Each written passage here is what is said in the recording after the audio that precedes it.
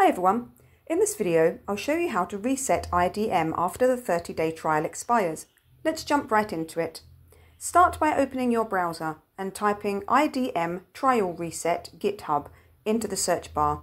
Press enter and you should see a link titled J2 Team IDM Trial Reset. It's usually the first result. Click on that link to open the GitHub page.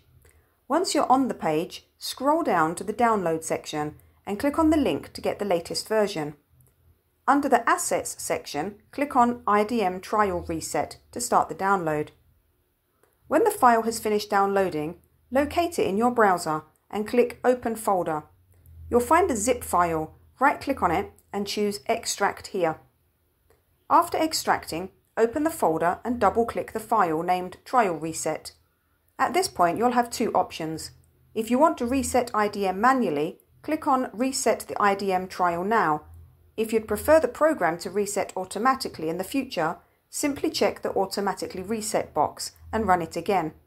Your IDM trial has now been extended for another 30 days. And that's it. If you found this video helpful, don't forget to like, subscribe and hit the bell icon for more quick tutorials. Thanks for watching and I'll see you in the next video.